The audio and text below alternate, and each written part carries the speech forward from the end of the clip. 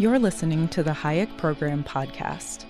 This podcast includes audio from lectures, interviews, and discussions from scholars and visitors of the F.A. Hayek Program for Advanced Study in Philosophy, Politics, and Economics at the Mercatus Center at George Mason University.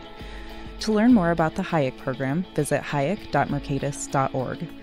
To learn about graduate student fellowship opportunities with the Mercatus Center at George Mason University for students at Mason as well as at universities across the globe, please visit students.mercatus.org.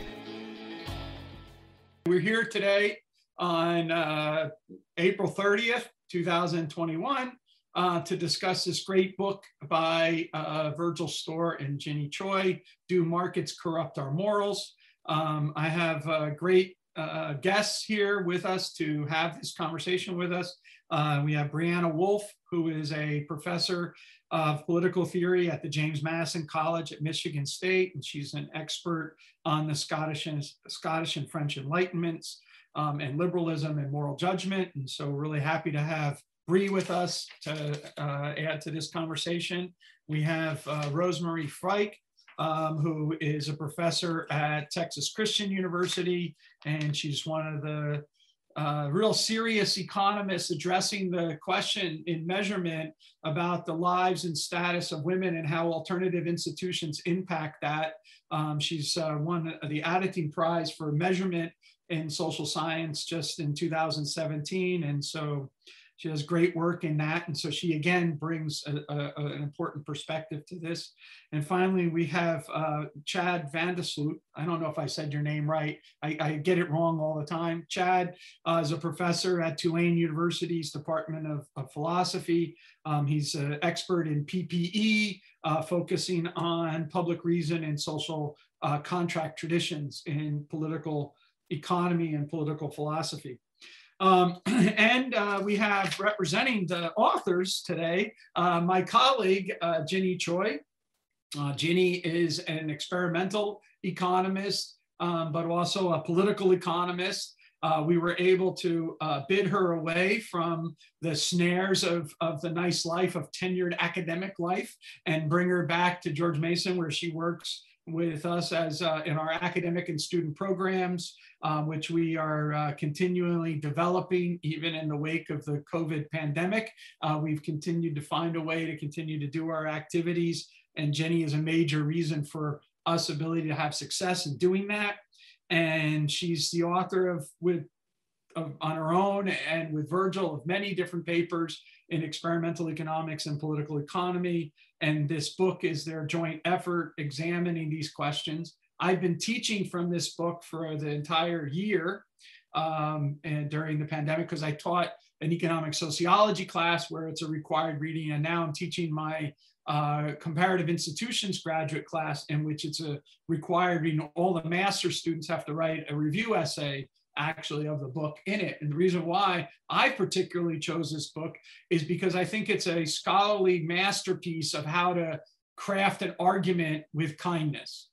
They give the opponents of the market the best hearing, I think, that you can get from a more or less market-oriented person, to allow those voices to be heard and to show great empathy with the criticisms that are being raised, but then to actually examine what is the record on whether or not the kind of criticisms and the way we see solutions to those criticisms actually address those criticisms or exacerbate the very problems that we're trying to help. And I think it's a masterpiece of economic reasoning applied to a very important aspect of our life, which is moral reasoning. So the way this will go is Ginny will have 20 minutes to present her the work from the book, and then we will go in the order of Bree, Rosemarie, and then Chad, and then Ginny will have a chance to initiate a dialogue between all of us, and then we'll wrap up. So I want to thank everyone again for being here, and let's get started. So the floor is yours, Dr. Choi. Thank you so much, Pete, for that really, really kind introduction. Before I get started, Virgil and I would like to thank our colleagues in the Hayek program and academic and student programs, especially Stephanie, Malia, and Matt for making this book panel happen. And more importantly, we would like to thank the panelists, Bree, Rosie, and Chad.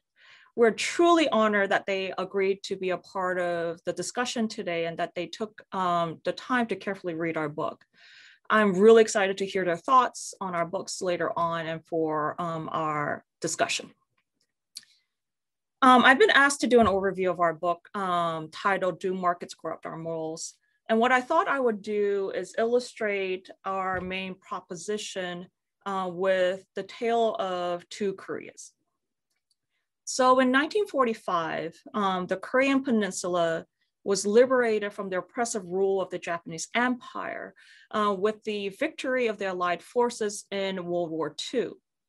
The United States and the Soviet Union at the time agreed to jointly supervise the surrender of the Japanese forces and divided the peninsula into two zones along the 38th parallel line. However, the Soviets and the Americans didn't agree on how various things will play out, and later the Soviets refused to partake in the first Korean democratic election.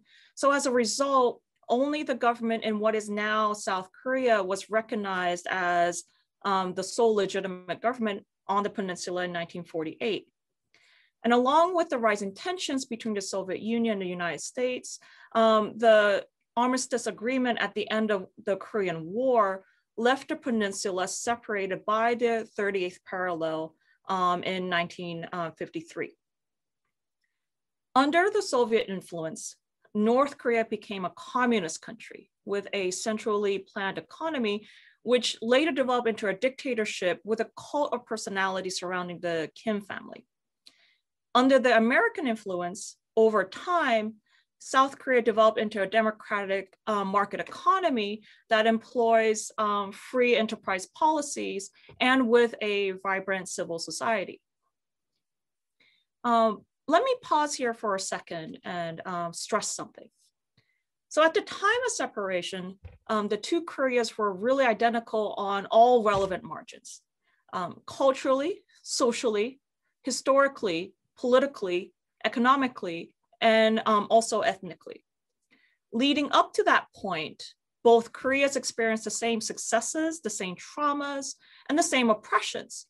And furthermore, for much of its history, Korea had a monarchy with a Confucius bureaucracy and a social system that was in a lot of ways similar to, but less strict than, the Indian caste system.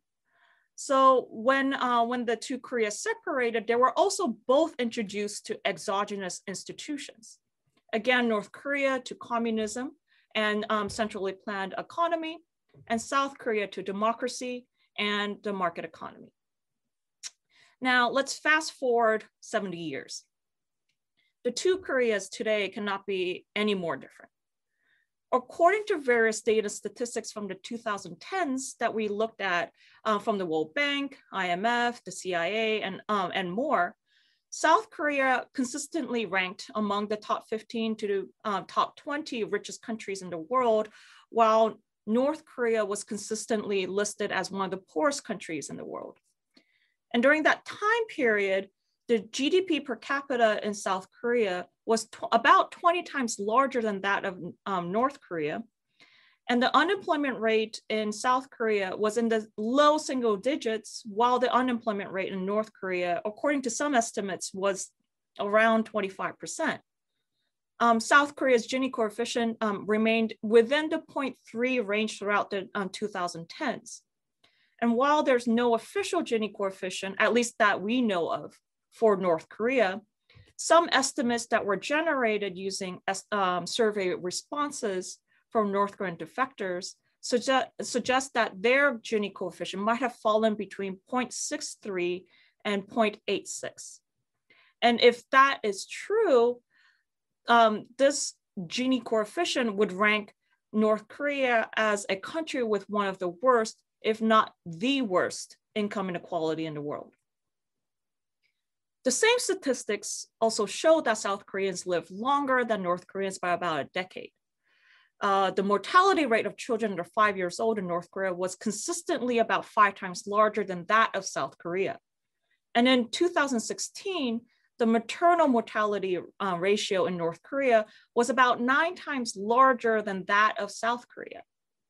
And a study found that North Korean men were on average 3 to 8 centimeters shorter than South Korean men, or about 1.2 to 3.2 inches.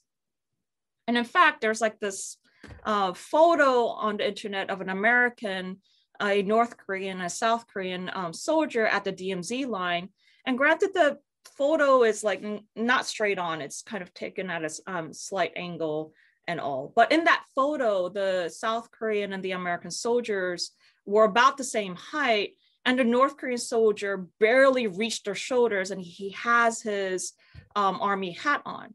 So given that in North Korea, the military is given preferential treatment and North Korean soldiers are rationed more food than the other citizens, that photo, at least to me and Virgil, was really telling about the state of affairs in North Korea. And I could go on with the statistics, but for the interest of time, let me now focus on North Korea. It is probably not surprising to hear that North Korea does not have political nor civil rights, nor do they really have economic freedom. For instance, the country has a rigidly stratified society with state-assigned class system, and political loyalty plays a central role in that society. This system determines where citizens may live, the type of accommodations and jobs that they may have, the quality of their education, including whether or not they receive an education, how much food that they're rationed, whether they're allowed to travel internationally and domestically, and even who they can marry. The state also heavily controls and regulates, broadly speaking, its citizens' exposure to foreign information and foreigners. This penchant for control also extends to its economy. North Korea remains largely economically isolated and does not seriously engage in international trade. And in the past, they only engaged in trade with the Soviet Union and the Eastern Bloc, and more recently has largely traded only with China, although that particular relationship is probably best described as being an on and off type relationship. Originally, private markets were banned in North Korea, but in the 1990s, the dissolution of the Soviet Union and a devastating famine called the Arduous March and the resulting economic crisis revealed the inflexibility and the inability of their existing economic system to accommodate the sudden and drastic changes in the economy. And most critically, it revealed the inability of the public food distribution system to continue to successfully deliver rations to the populace. And as a result, the populace had to turn to black markets to survive. And these black markets, or rather all markets nowadays, are called 장마당. Around this time, the state also relaxed the collective farming system and permitted the poor to privately own small plots of land and engage in subsistence farming in rural areas. In the early days of the famine, the poor supported one another by forming mutual assistance and bartering networks. And eventually, women began to produce clothes, shoes, and make more food, and began selling their surpluses to others in these market settings. And over time, these networks grew into large black markets that took advantage of more impersonal exchanges. And witnessing the success of these markets in providing its citizens with what they needed, the North Korean government was forced to first overlook, then permit the existence of private markets after the Arduous March. The government, however, continues to heavily restrict the free operation of markets in North Korea today. By implementing things such as identity-based vendor systems and age regulations.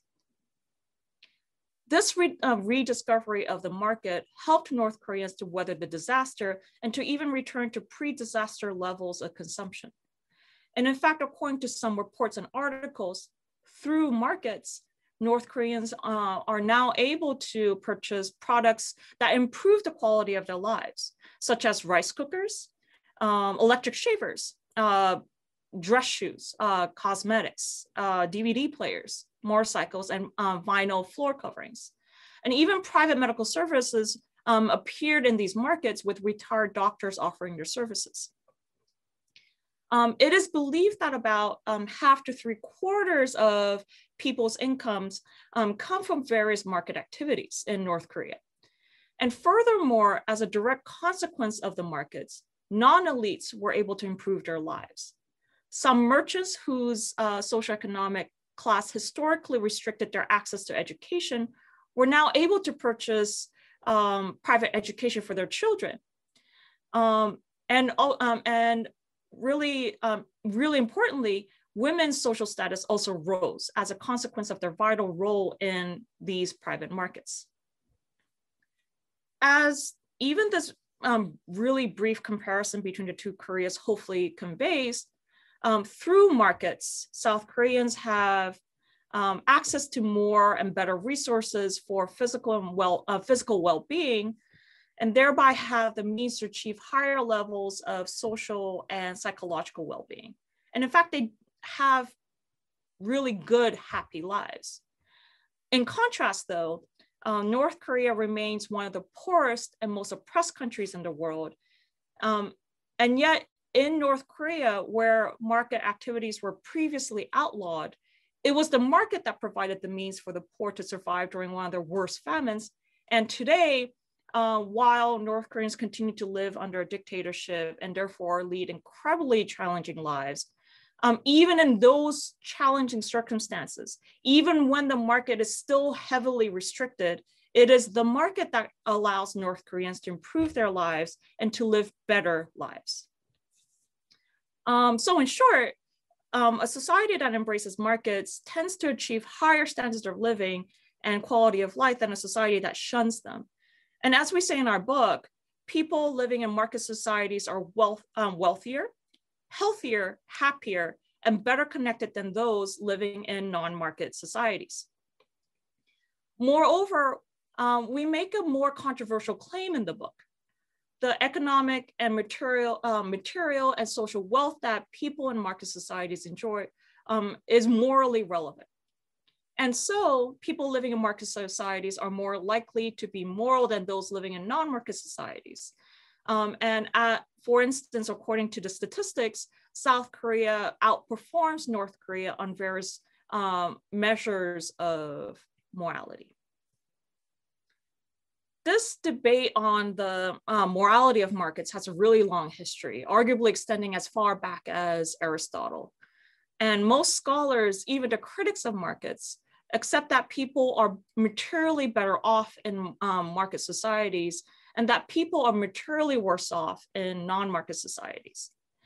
However, there appears to be somewhat of a consensus among the critics, defenders, and students of commercial life that the wealth that societies gain by embracing markets come at a really high moral cost, in fact, too high, and that markets corrupt our morals. This consensus contradicted what Virgil and I saw in our daily lives and what we thought the story of the two Koreas, the story of colonial Bahamas, pre and post-communist Estonia and others told. Because if markets are truly morally corrupting, and if markets really did crowd out virtue and corrupt the virtuous, the available empirical evidence should collectively show that. And we should expect to see the models and concepts in social sciences which best explain how markets function, explain how moral corruption is likely to occur. However, the evidence collectively showed the exact opposite. They suggested that markets are not the immoralizing spaces that many have imagined them to be. And instead that they showed that on average, people who live in market societies exhibit more virtue and less vice than those who live in non-market societies, suggesting that markets are in fact moralizing spaces. Specifically, we found that people in market societies tend to be more altruistic, are less likely to be materialistic and corrupt. and are more likely to be cosmopolitan as well as trusting and trustworthy. This might seem surprising and provocative to some, but it should not seem too far-fetched for students and scholars of mainline political economy, of Austrian, Virginia, and Bloomington schools of political economy. Because the theoretical understanding of the market process as understood by Hayek, Kirzner, Don Lavoie, and other Austrian economists points in the opposite direction of the central moral criticism of markets, that markets are morally corrupting.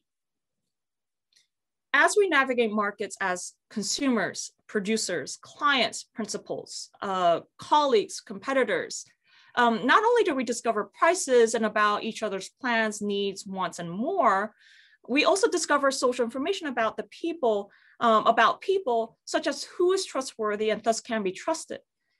And it is our direct interactions with our colleagues, customers, competitors, suppliers, employers, bosses, and so many more that it's our direct interactions that provide firsthand knowledge, which is sometimes tacit and inarticulate, about their dispositions, their personalities, their moral priorities, and so much more. We also have numerous opportunities in these settings to observe them interact with others and to acquire secondhand knowledge that sometimes confirms and sometimes opposes our existing impressions of them.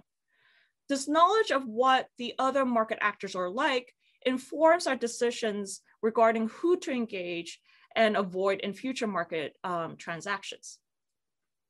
Since people will want to do business with people who are virtuous and to avoid dealings with people who are immoral, markets will tend to reward virtuous behavior and punish immoral behavior. And in this manner, the market is a moral teacher, teaches us to be moral, to be more virtuous through the same old competitive and discovery process of the market that we understand as Austrian economists. And in a nutshell, that's what our book is about. In closing, though, I do want to put a few things on the table about what our book does not do and what our argument does not imply. First, our argument about markets being moralizing spaces and the market mechanism through which people learn to become more moral says nothing about noxious markets or those markets that elicit discomfort and revulsion, like the buying and selling of human beings. Second, our argument does not make an assessment about the importance of democracy. The empirical literature on democracy remains rather inconclusive about democracy being an important source of economic, social, and moral development. And as the tale of the two Koreas suggests, we think for a society to be successful, it is incredibly important that its political, economic, and social institutions mesh and jive well together. Finally, our argument doesn't imply that a society must adopt a particular culture or a particular set of cultural traits in order to benefit from the moral development by markets. In fact, we conducted some additional analyses that we included in the appendix of our book that suggested that the reason why we observe more virtue and less vice in market societies than in non-market societies is not because of any cultural advantages that people in market societies happen to enjoy that people in non-market societies do not. Rather, our analysis showed that it is because of the moral advantages associated with markets. Thank you so much, and we hope you enjoy our book. So I very much enjoyed reading this book, and there is much to praise about it. Indeed, I found myself sort of aggressively nodding along as I read through it. But I'm going to focus on three aspects that I especially thought were great about the book. And then I'm going to move to my main question, kind of a critique of the book, and of course, bring some political theory to bear on the question of morality and markets. So first, I want to praise the way the book is accessible to non-specialists and traverses disciplinary boundaries. So the trajectory of the argument, as Ginny mentioned, follows the development of the discipline of economics, first in moral philosophy, and then in political economy, and finally to economics as a science as it is practiced today. So in being faithful to the long conversation about markets and morality in the tradition of thinkers like Adam Smith or John Stuart Mill, the authors also make their analysis accessible to non-economists and actually non-academics more generally. For example, they provide a very clear definition of markets that goes beyond the confines of academic economics. So the authors state, quote, "A market is a space where the buying and selling of goods and services takes place. In markets, sellers compete with one another to attract buyers, and buyers compete with one another to secure goods and services that they desire. In markets, people also cooperate with one another to produce and purchase goods and services," end quote. So I think their work does much to bridge the divide between politics, philosophy, and economics that exists in both common parlance and academic scholarship. And their discussion of economic analyses are also very clear and understandable to the non-economist. And in these aspects of the work, they also show their breadth and depth as scholars, discussing sources from medieval Europe to contemporary philosophy, to psychology, and of course, to economics. Second, the focus on culture, and namely the stories we tell ourselves, is an innovative way to engage this debate about markets and morality. Storr and Choi confront the reader both with cultural stories that treat markets as immoral, and similarly provide evidence of alternative fables that illustrate the converse. Storr and Choi are successful in thinking through the stories we tell about markets and actually course correcting these stories to show that markets bring about moral outcomes. Their attention to the moral stories we tell about markets helps address this gap between everyday experience and academic scholarship. And they also include contemporary interactions with marketplaces like eBay or Uber or Amazon, et cetera, that make the argument realistic to the non-specialized reader, but also engage the everyday discussions we have about markets, even when we might not realize that we are doing so. And so I think this work does much to reorient our cultural imagination, though I do wonder if certain aspects are missing from the storytelling, and I'm gonna come back to that. Third and finally, as Jenny mentioned, they go beyond the minimalist defense of markets. So usually when asked if markets are corrupting, defenders of markets dismiss these arguments claiming that, well, if markets are corrupting, it doesn't matter because they bring about wealth, that markets rely on selfishness to achieve all the good that they do, but who cares because they do so much good, or that markets are not the only corrupting force in society, so why should they receive special attention? And finally, that markets are just simply amoral. The problem, as the authors put it, is that, quote, "Ironically, many of the strongest defenders of markets proceed as if they believe, perhaps deep down, that the moral critics of markets are correct. Instead of meeting them head on, there's a tendency to try to sidestep or minimize the moral criticisms of markets," end quote. So they do not argue like others that markets are merely a tool or a mirror that reflects what we already are back at us. Instead, Storr and Choi argue that markets actually make people more moral. So in their work, the authors confront the question directly, finding through both normative and empirical analysis that first, markets improve people's lives, which is morally significant, and second, that the market requires virtuous behavior and also encourages this behavior by rewarding it, and third, that markets are morally edifying. And so now I want to transition to a question or critique I have of the book.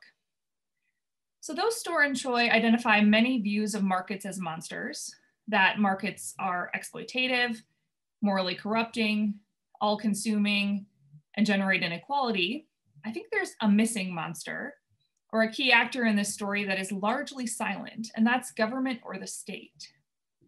So in the conclusion, and Ginny mentioned this, the authors assert that they are silent on the role of democracy and consequently the political more generally. However, isn't that where much of the confusion about markets and their potential morality comes about? It seems that many critics of markets misplace blame for the immorality they find in society on markets, rather than focusing this blame on the way in which immorality results from corporate elites and political elites working together and utilizing their power and influence in socially harmful ways. And so I'm going to focus on two ways that this problematic relationship fosters corruption, talking about inequality and crony capitalism, and then maybe one way to potentially combat these forms of corruption, and that's civic participation. So first, on the concern of inequality, many would argue that the issue is not whether markets make us better, but instead that markets continue to create elites in a liberal democratic society that ought to privilege equality. That is to say, many are focused not on whether the tools of the market improve our lives on the minimalist defense of increases in standard of living or health or education, et cetera, things which are really not so minimal, or that markets make us better people. They only care if markets make us more unequal. Now, I think this question is misplaced, but it is one of the most common arguments against the value and use of markets, at least since Rousseau and Marx, whom the authors engage early on in the book. Rousseau, as the authors rightly explain, focused on how the division of labor makes us dependent on one another and that we try to get what we want at the expense of others. For Marx, as the authors describe, the market system run by the capitalists exploit and alienates the worker. So Storr and Choi address the criticism about markets generating inequality in chapter 4, the chapter on people improve their lives through markets. And they point out two criticisms of Thomas Piketty's thesis that inequality is an inevitable consequence of markets, or that the rate of return on capital will always be higher than economic growth in the long run. They do address Piketty's argument and conclude first that, quote, markets do not seem to exaggerate economic inequality, end quote. They note studies demonstrating that inequality was about the same in pre-industrial societies, and even today, inequality appears higher in non-market societies. Second, Storr and Choi also note that wealth is not stable for millionaires or billionaires in a market society, nor for top firms. They note a number of examples of wealth turnover. As they put it, quote, the rich simply cannot be confident they will be able to maintain their wealth in market societies, end quote. So due to a number of factors, some of which Piketty himself notes, such as inheritance, taxation, consumption, and competition, it is unlikely that there will be a fixed wealthy class. Storr and Choi briefly, however, mention one factor that contributes to the complaints about inequality, and that's social immobility for the poorest in society. And here that mostly silent actor government appears. They state, quote, current relative social immobility often arises from non-market barriers to social mobility, not from the existence of markets. For example, minimum wage laws and other labor market regulations raise the cost of hiring and firing employees, thereby making it difficult for new workers to find employment. Stringent business regulations make it difficult for people to start businesses, end quote. So here they note the role of non-market factors, in other words, government, as one of the real monsters people are upset about when they criticize the market's effect on inequality. These non-market factors do not receive sustained attention in their argument. So the author's argument for competition ousting elites from their privileged positions brings me to my second point about the missing political monster from the argument. So are elites really subject to competition if they are using their overwhelming wealth to pay politicians and government actors to keep their positions? That is to say, one of the potentially very worrisome critiques about the morality of markets is their negative potential when the tools of the market are abused by the state. I think the political, economic, and political philosophic question of the potentially problematic moral consequences of the tools of markets in the wrong hands is important to confront. In other words, one of the potential corruptors of our morals is crony capitalism. So what are the ways that rent-seeking or regulatory capture, for instance, corrupt our morals, or at the very least corrupt our thinking about the potential of markets? Now, it should be noted that the authors briefly address rent-seeking in chapter 5, but I want to expand on how crony capitalism can affect moral outcomes of market interactions. And I think this is especially concerning because, as the father of economics, Adam Smith, notes, quote, this disposition to admire and almost to worship the rich and powerful, and to despise, or at least to neglect, persons of poor and mean condition, though necessary both to establish and to maintain the distinction of ranks and the order of society, is at the same time the great and most universal cause of the corruption of our moral sentiments, end quote. And that's from his theory of moral sentiments.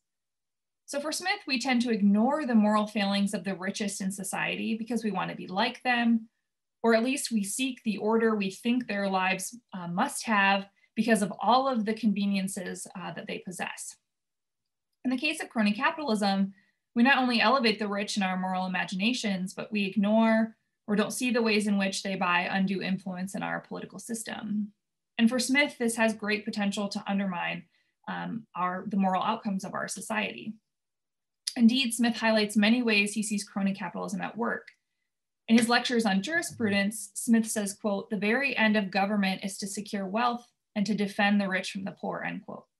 Here, Smith actually makes a similar claim to that of Rousseau in his Discourse on Inequality, that the authors do not focus on, that government is established for the benefit of the rich. Smith does see a role for government, but worries about governments awarding monopolies to companies against their countrymen, and the ways that masters of capital collude with one another and the legislature against their workers to lower wages. Smith also offers examples of the way that non-market actors can limit the access of the least advantaged to the economic and moral benefits of the market. So for example, in his refutation of the Settlement Act of the English Poor Law, Smith condemns the arbitrary oversight of parish overseers who prevented laborers from following the market for labor, an economic consequence. But he also emphasizes the negative effect this arbitrary oversight has on the moral development of workers. In Smith's telling, their character is called into question, and they are likely to be ignored or scorned by their fellows simply for seeking employment in a parish that is not their home parish. So the collusion of political and economic elites has a detrimental effect on moral progress. And finally, again, related to the eschewing of the political. So though the authors engage with normative critiques of markets, there is a normative analysis missing, and I think that's the role of civic participation. So it seems that if markets are spaces where interaction with others is morally educative, then local participation politically might be similarly edifying. They briefly mention civic participation as part of a discussion on the role of democracy in development and do not rule out its potential, but are largely silent on the issue. As thinkers from Tocqueville to Coase to Elinor Ostrom realized, local coordination can be a powerful way to utilize or supplement the tools of the market and a way to combat elite or government control over society's resources. In Democracy in America, Alexis de Tocqueville puts it like this, quote, "Every rich and powerful citizen is in practice the head of a permanent and enforced association composed of all those whom he makes help in the execution of his designs. But among democratic peoples, all the citizens are independent and weak. They can hardly do anything for themselves, and none of them is in a position to force his fellows to help him. They would all therefore find themselves helpless if they did not learn to help each other voluntarily," end quote. So in other words, for Tocqueville, only the force of ordinary citizens organizing locally can combat the powerful and privileged in carrying out their schemes. So the answer to the missing political might be that the political is not useful at all to the case that markets do not corrupt our morals, but actually make us more moral. After all, the book is not called "Do Politics Corrupt Our Morals?" But if this is the case, I think the author should state the claim. And I actually don't think that the problematic role of the political would distract from the important story that markets work in ways that we don't normally conceive, or that the claim about crony capitalism undermines the important countercultural story that markets are conversations and are morally edifying. I actually think incorporating the political as another potential monster that corrupts our morals when it utilizes the tools of the market supplements and extends the argument Storr and Choi make in the book. So the study of markets, economics, is indeed best understood, as the authors state early on in the book, as, quote, "The science of how societies allocate scarce resources efficiently, the science of consumption and production, the science of exchange, is thus rooted in the study of right and wrong, the study of justice, and the study of how we might live better together," end quote. Then market concerns have always been tied to the political. Additionally, the authors suggest that markets need politics. They say, quote, "Well-functioning markets thus depend on clear and respected property rights, reliable contract enforcement, and mechanisms for resolving disputes," end quote. So as the authors admit, markets and politics often cannot be so neatly separated. And in fact, they acknowledge the interconnectedness of political and economic systems, but note, as Ginny mentioned in her case study of the two Koreas, that market societies can take place in a variety of political settings. So they limit the scope of their analysis, stating, quote, "As long as the political systems in these countries secure property rights, enforce contracts, and safeguard rule of law, we will describe them as market societies," end quote. Perhaps, but the missing actor that corrupts our morals seems not to be the market, but the state and the collusion between political economic elites. And it seems that this collusion could undermine the strong case made by the authors for the moral potential of markets, or the way in which markets can make us more moral and how far that extends. Thank you. So I'd actually like to give my comments, which are a little bit similar to what Bree has stated, in that I think one of the things that is missing in this book is that tackling this idea that substituting the political process for the market process can actually corrupt our morals. So I do think that the goal of the book, to defend the moral character of markets, is an important one, and especially given the current political and social climate where market competition and the accumulation of wealth tends to be villainized, right? This is a very important book for a lot of people to read, not just economists, not just scholars, but everybody. So I think that successfully through going through the theoretical and empirical evidence, the authors do an excellent job giving us evidence that markets don't make us worse people. And in many cases, they do improve our moral characters. But in the last paragraph, I think the authors raise what, in my opinion, is probably one of the most important questions they ask in the book. And I think that to successfully defend the moral character of markets, this is a question that needs to be addressed. So in the last paragraph, our authors state, if our argument that markets can be a source of moral development is correct, there are also potentially moral costs associated with restricting markets. If markets are really spaces where we discover whether the people we are interacting with are good or bad people, limiting our access to markets or hampering markets might actually limit our ability to discover virtuous others. If markets are really conversations about right and wrong, then moves to truncate that conversation might limit our ability to learn to be virtuous. So a big part of me wishes that the book and the powerful arguments that it makes didn't end there, but kept going to take on this idea that substituting the political process for the market process will create incentives that will reward vice instead of virtue. So I think that there are basically 4 different ways, based on the arguments that the authors have made in the book, there are 4 different ways in which impediments to the market process can likely corrupt our moral character. And I'll take each one in turn. So the first is that impediments to markets deny people the benefits that markets provide. And that in and of itself is an immoral outcome. So this kind of speaks to Smith's view of beneficence, not just the idea that good intentions matter, but whether or not we actually achieve a good outcome matters as well. So as the proverb states, hell is full of good meetings, but heaven is full of good works, right? The morality of our actions should not be determined by motivation alone. And if we're trying to judge the morality of a system, the consequences need to be considered. So a system in which actors intend to commit good, but instead cause widespread harm cannot and should not be touted as a moral system. And so if it is true, as the overwhelming empirical evidence that is presented suggests, that market-oriented institutions lead to human flourishing, and markets seem to provide a set of rules that allow people to pursue their own version of a good life without interfering in the ability of others to pursue theirs. People living in market-based societies tend to be more tolerant, less materialistic, wealthier, more satisfied with their lives than people living in societies that restrict economic freedom. So erecting barriers that prevent markets from functioning, even if they are well-intended, they produce the immoral outcome of eliminating exchange opportunities through which many people could have improved their lives. So if we're confronted with overwhelming evidence that market-based societies achieve greater human flourishing, then trying to stifle the market process comes with the consequence of knowing that we could also be stifling people's ability to flourish. And it's not just material well-being. Both Hayek and Friedman have argued that economic freedom is a prerequisite for other human rights and civil liberties. And this hypothesis has been supported empirically with regards to political freedom as well as freedom of the press.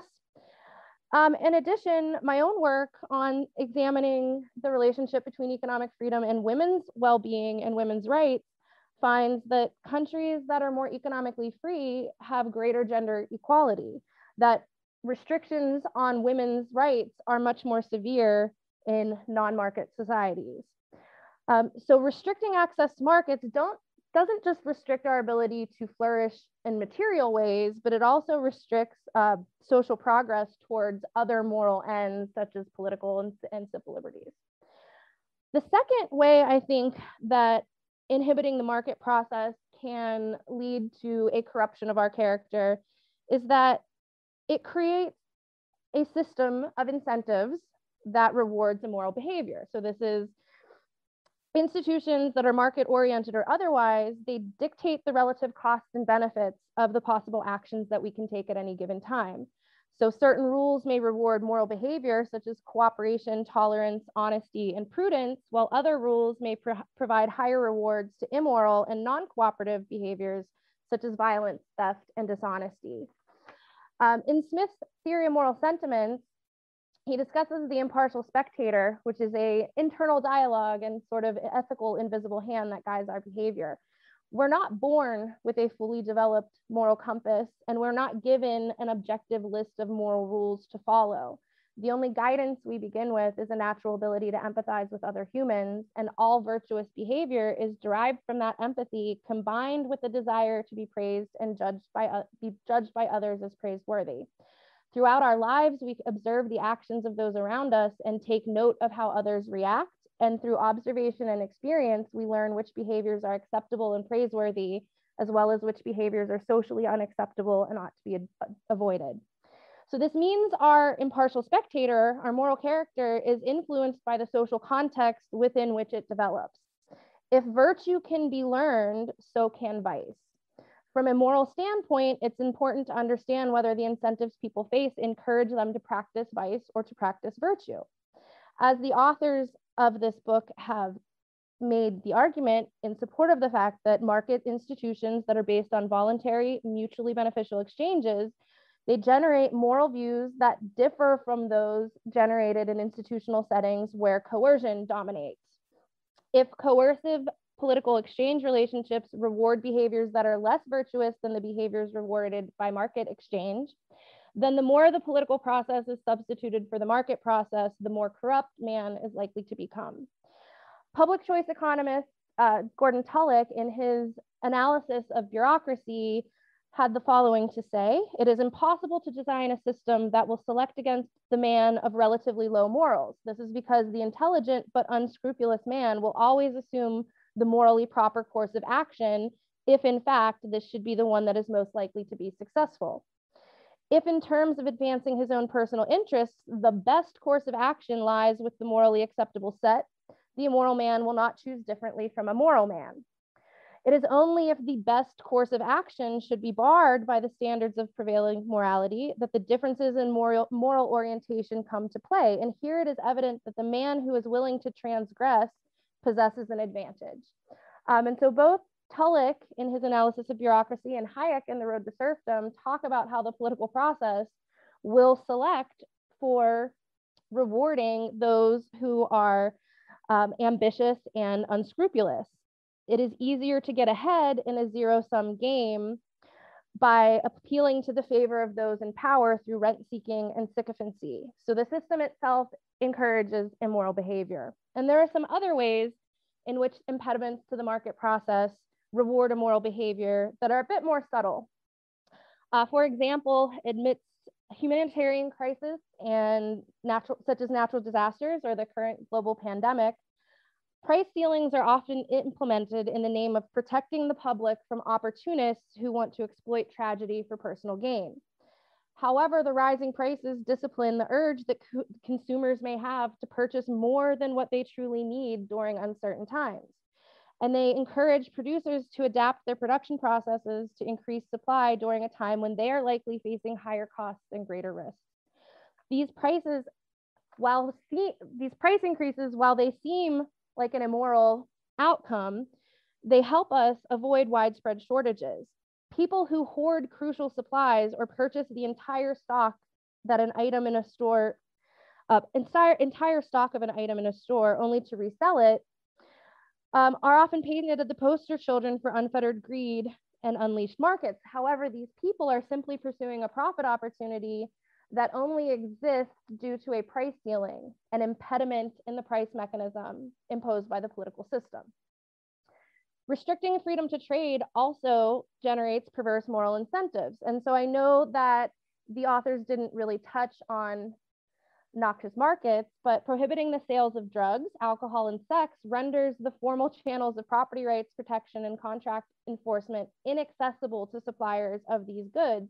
And that leads them vulnerable to theft and violence and other forms of predation. So to succeed in those markets then requires investing in violence yourself and building a reputation that strongly discourages others from stealing your property. Immigration restrictions, shelter in place orders, and other limitations on the ability for individuals to travel freely encourages friends and neighbors to report on one another for breaking rules in the name of public safety. And this undermines the bonds of social trust that makes it much more difficult to sustain social cooperation. Even a burdensome regulatory environment is considered a necessary ingredient for producing corruption. So if the rules impose substantial costs on pursuing profit opportunities through voluntary and moral means, more people will then pursue profit opportunities that exist through the immoral ones. The third way I think that inhibiting the market process would lead to a corruption of our moral character is that it prevents individuals from taking responsibility for their own moral development. So one of the stronger arguments I think that is made in this book and in many others is that people who are engaging in market transactions, they're rewarded when they are behaving in a moral way. So if they're being honest, if they're keeping their word, these are the types of behaviors that markets reward. So when we start to infringe on people's market choices through behavioral policy interventions like the nudges that were made popular by Sunstein and Thaler, we raise the cost of certain choices. So the individual who cuts back on their consumption of sugary beverages because they live in a region where now selling sugary beverages is banned, that person hasn't made a choice at all, let alone one that improves their character. Proponents of nudges argue that the approach of nudges is non-coercive because we're not entirely limiting the choice from the sets of possibilities, just raising the costs. However, things like sin taxes, the excise taxes associated with consumption of vice, they are presented in a way to discourage people from engaging in that behavior. So behaviors that are harmful to their health, to their financial situation, or even the environment. So by raising the cost of sinning, the paternalist believes that these interventions will encourage virtuous behavior, while the immoral option is still technically available in both the case of nudges and sin taxes. The fact remains that the ones who determined the morality of the options were the choice architects themselves and not those making the choice, not the choosers. Even if a policymaker is correct in their moral determination, they have interfered with the chooser's ability to come to that conclusion on their own. As Jim Buchanan had said, man wants liberty to become the man he wants to become. We give our lives meaning through the choices that we make. This includes the choices we make regarding our moral character. Can an individual who is insulated from making moral choices truly learn how to be virtuous on their own? Limiting someone's freedom to choose their own moral path robs them of this learning process. And finally, I think inhibiting the market process also inhibits our ability to discover rules that are morally superior to what currently exists. Restricting the market process in the name of morality presumes that those who design the restrictions possess knowledge of objective moral truths. And while in theory, there might be a comprehensive and objective set of moral truths, this type of knowledge is not readily available to humans. And actions that were once socially acceptable, like telling a sexist joke, are now viewed as vulgar and offensive. Actions that were once considered to be mortal sins, like suicide, are now instead recognized as desperate acts committed by the mentally troubled. Many states in the United States had laws that prevented interracial marriages and same-sex relationships that the majority of citizens themselves once supported. Even the most egregious atrocities like slavery and genocide are somehow morally justified by those who enforce and benefit from the rules that allow these things to occur. So the set of actions that society deems morally permissible undoubtedly changes over time, and it differs across societies at any given point in time. So when we're interacting in a market, we must discover for ourselves through those trial and error interactions which actions are deemed praiseworthy by other members of society and which ones are considered disreputable. It is not only the goods and services that we are exchanging through markets, but we're trading aspects of our culture, including notions of what is morally acceptable behavior. In order for markets to have a civilizing effect, they need to be open so that people will come into contact with cultures that are more virtuous than their own. One of the arguments that Becker makes in his work on discrimination, it notes that markets alone are not guaranteed to reduce discriminatory behavior if consumers themselves hold the same discriminatory preferences as employers. If consumers prefer to discriminate, then the cost savings a firm receives from hiring members of a marginalized group who they can hire at a lower wage, they will be outweighed by a decrease in sales that their former customers will then take their business elsewhere. But the loss in sales is only guaranteed if businesses are not selling to consumers outside of their own society, i.e. if markets are closed.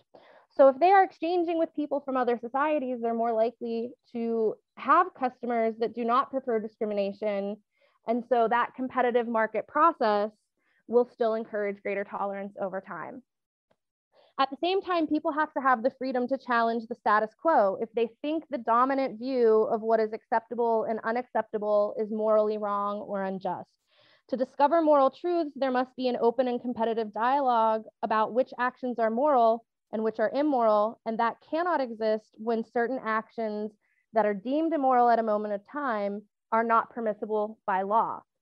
Limits to economic freedom prevent people from challenging the social order in many ways. Gender-based labor restrictions, for example, prevent pioneering women from entering into professions that are only considered appropriate for men because they're simply not allowed to do it.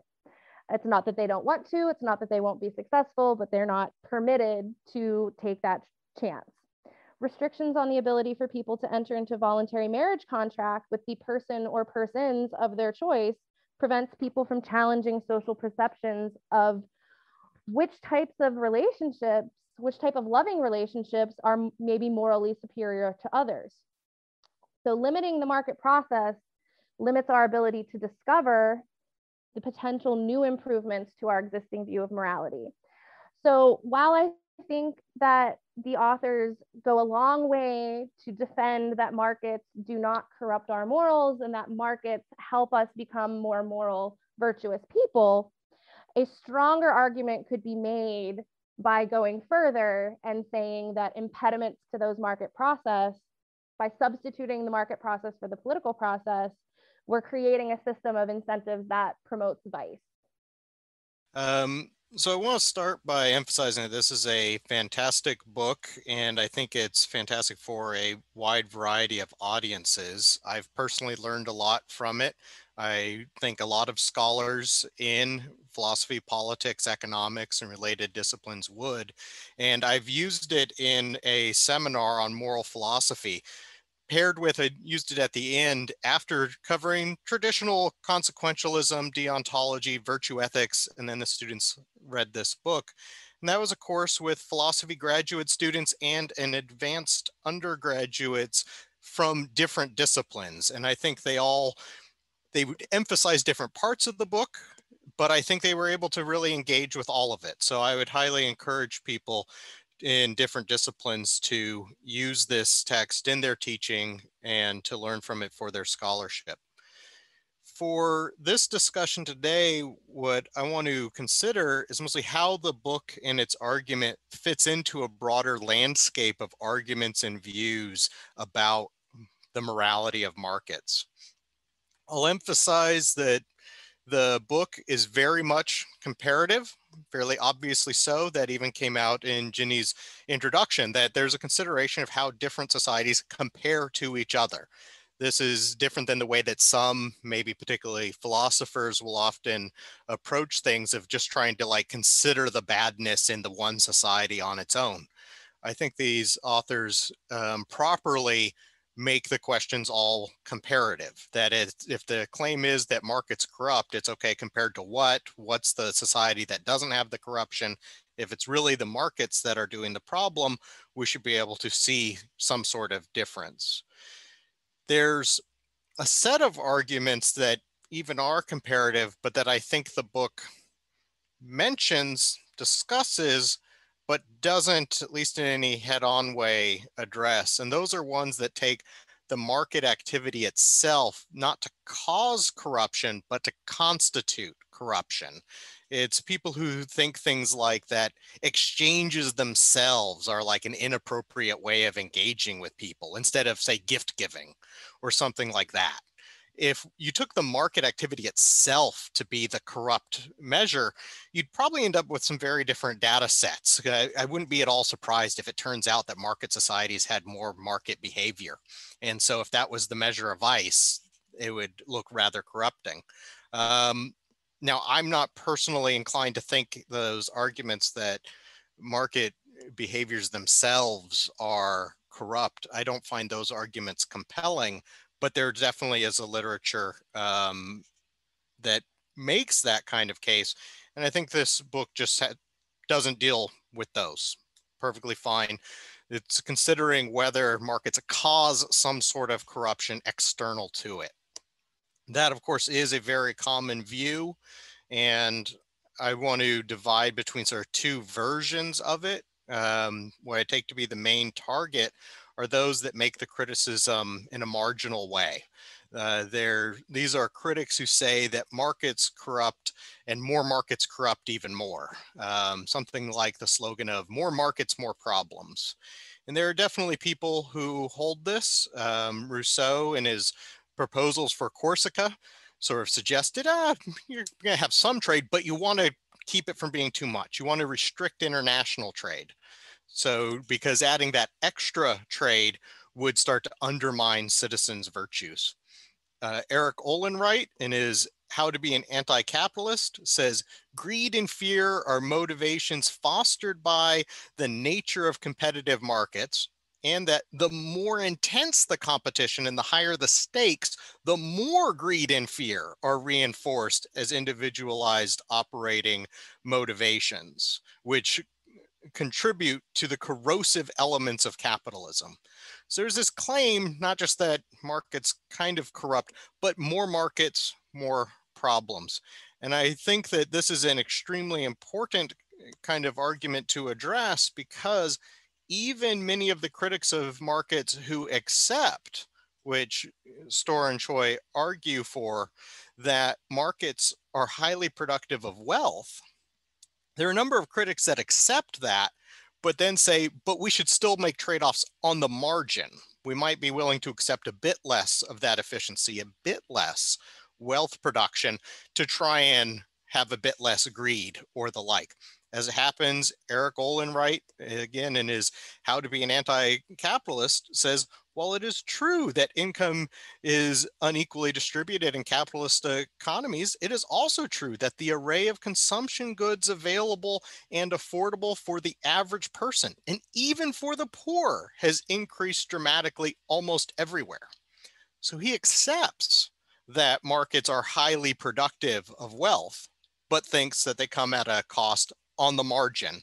And that might favor certain kinds of restrictions on how extensive the market is. I think a number of critics are in that kind of boat.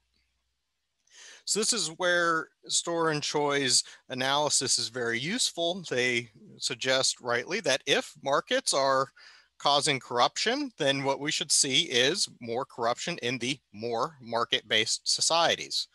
The analysis then is to look across countries, divide them between the more and less market driven, and then check their morals across various measures. The way that they end up dividing using a number of indices of how market-based or how much protection of private property, enforcement of contracts, rule of law, or a measure thereof, you end up with a set of countries that are the market-based ones because they're high on all of those indices. I think people will generally not dispute the ones that they count as market-based. It gives you an interesting, diverse set. It, for instance, includes countries that are more or less extensive in their welfare states, have different healthcare policies, have various degrees of punitiveness in their punishment systems, or use different punishments altogether. So you get the market societies, including things ranging roughly Singapore to Sweden. Then there's a variety of metrics that are used, as Ginny discussed. They include things like measures of trust, trustworthiness, with trust, especially trust of strangers, toleration of differences of all sorts, charitable giving. And what they find, compellingly, is that market societies as a whole do better on all of these, or at least do as well on some of them, such as trust of people who are close to you appears to be not particularly affected. But cross measures, market societies do at least as well and almost always better than non-market societies. One of the things with these arguments about the margins that I would expect the critics to do then is suggest that while Storr and Choi provide a plausible way of doing this divide, there might be other ways of cutting the data. And I think this is nice. This is not a criticism of Storr and Choi, but a suggestion for where ongoing research can go, that for a number of people who either want to show the robustness of this finding or try and undermine it, there'll be a variety of ways to go forward in the literature. Maybe check other years, check more trends over time, population adjusted averages instead of just counting each country as one, excluding marginal cases of various sorts. So there are at least some countries that are counted as markets that were only on one index, where most of them were on more than one. Might want to exclude some of those. Having more gradation of how much there are markets. Storr and Choi, very plausible first cut, have the market-based and the non-market-based, but one could have degrees thereof. And other measures of morality that people might favor. All of these are things that people going forward in this literature could attempt to address. That's one of the incredible contributions that the book gives, is that it provides a framework for people to investigate these questions, to say, all right, if people really think that markets corrupt, what's the measure of corruption and what's the measure of marketness, and how do the numbers actually go? One final sort of argument I want to highlight that is not particularly addressed by the book, but that I think some of the main critics of markets have, is what I call a utopian criticism. These are people who will agree that we want to be doing a comparative analysis, but will deny that the data that Storr and Choi look at is the relevant data. And this is because they, when making their comparison, aren't thinking that it's markets corrupt relative to all existing non-market societies, but some society that perhaps we don't actually have data on. Earlier I mentioned that Rousseau does make marginal claims, but more fundamentally, and what Storr and Choi point to, his claim is to comparisons of pre-social solitary conditions. There's a claim that what Rousseau calls a savage would not have certain kinds of vices that we see in modern market societies. So that's not a claim. I checked the index of countries, and solitary individuals wandering in the forest didn't have data. So there'd be that kind of push that if it's something that's not actually counted, it wouldn't be seen in the data either way. Same, the Marxists, I think, would tend to make a claim of this sort, that they would deny that the countries that are classified as non-market represent the society that they are concerned to promote, in contrast to markets. And they don't, when they claim that markets corrupt, they don't need to be claiming that they corrupt relative to past or existing societies. I think the Marxists would be particularly prone to make this sort of argument because of what Marx says about the efficiency of market societies. Marx is clear in the Capitalist Manifesto and elsewhere that capitalism is more efficient and more productive than every social system that ever existed before it. Yet then he also claims that it's inefficient and will have the chaos of the market, etc. Any claims that there's a fetters on production in capitalism is not a claim relative to all the previously existing societies, but against some ideal that hasn't yet existed. The claim is that there's some as yet not existent society that would be even more efficient. In parallel, the Marxists might claim the same with corruption. They might say, yes, markets have made people more moral than the non-market societies by bringing them in contact with more people or bringing their interests in various ways linked, but there'd be some as yet non-existent society that would be even more moral. The problem that this critic faces is that though Storr and Choi don't directly take on the argument, the data that they have doesn't include proletarian utopia or the like. What it does do is puts a very heavy burden on the person making that claim. What it says is, right now our evidence is of all the societies that we have data on, that the ones with markets and more extensive markets are the ones that have the most moral behavior. If the data had gone the other way, the Marxist would have an interesting case, because then they could say we can be even more moral if we combined a little of this and a little of that. But it looks like the little of this and little of that would be markets. And so they have to now explain how it is that markets have advanced morality compared to all the things that existed, yet something that we have no data on would do even better. Not impossible to do that. They might be able to come up with mechanisms, small scale experiments, or other forms of evidence or argument to that effect. But it's a heavy burden of proof on them now that there wouldn't be if the data came out differently. So I think that's another way that the book sort of throws down a gauntlet for people who want to make that sort of claim, even though not directly answering the arguments that the utopians would make. I wanted to say something about the book, which I think you all will resonate with all of you, which is that, to me, one of the most important arguments in intellectual history. So in this, I'm looking at Voltaire, Montesquieu, Tocqueville, Smith himself, Hume, this kind of arguments. They were all talking about the correlation between opening up markets or commercial society and the do commerce thesis. That what made commercial society better than the previous ways of organizing affairs, say tradition or whatever, was in fact that it was civilizing, that it wasn't primarily about the ruthless efficiency of the system, drive price down the cost and make sure that you're producing using the least cost technologies and all of that stuff. It's not that that argument per se is off the table. It's that it's not the primary argument, right? And so I see, Storr and Choi, along with McCloskey, as representing putting that argument back at the center from within the discipline of economics.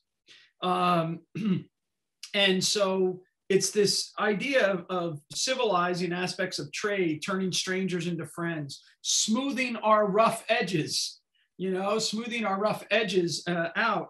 And this idea that Ginny raised at the end about markets as moral teachers.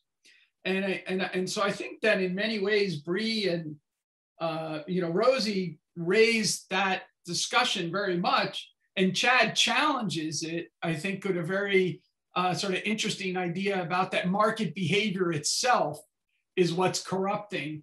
And that claim is actually a really intriguing claim to address, right? I mean, it's something that I think at one level is like, I would say as an economist, using the technical term, nuts. But at another level, as a citizen, as someone who grew up in families and has moral intuitions that people have in intimate settings, that it's perfectly the way everyone thinks at some level too. And so I think that all of this stuff is really pretty fascinating. The other thing that I was going to make is Bree came up with this term, and I love it. And I love it as a challenge to Virgil and to Ginny, which is that there's the mostly silent monster of the state or government involved in this. And Rosie gave very good examples, basically, of how you get the counterintuitive remarks. And especially in this time and in this period where the moral higher ground has shifted again to people who believe that concerted state action is the only way that you can address social ills. I think of us many ways, not us, classical liberals, as we're like a kind of a beverage moment again. So if you ever go back and look at the cartoon characters trying to communicate what the beverage plan was about, it has this little tiny, man that says government. And then he's facing the 5 giants. That's what they call it, right? The 5 giants of, want, disease, ignorance, squalor, and idleness. And government, this little guy has this sword and he's taking on, the 5 giants. And unless we empower, that little government to be big government, the giants are going to win, And so, I think that we're kind of at that kind of moment again, which means the cycle of intellect or the pendulum of intellectual debate. And so I think it's fascinating to weigh and think about these kind of questions about what is the argument that we're actually making about markets? Like, what makes markets interesting for us to even think about? And I'm very grateful for all of the comments and the book. But anyway, it's been fantastic conversation. I hope again, Ginny, congratulations on such a fantastic book that you and Virgil have produced. And thank you very much to Bree and Rosie and Chad for giving us so much to think about. So thank you very much. And I just want to thank again, Matt and Carla and Stephanie and the whole ASP team for everything that they do for us and continuing to go forward, including yourself, Ginny. And so this is a great way to end the spring 2021 semester. And hopefully in fall 2021, we'll have lots more of these things and in person. So we can interact with each other the way intellectual life is meant to be. So, thank you.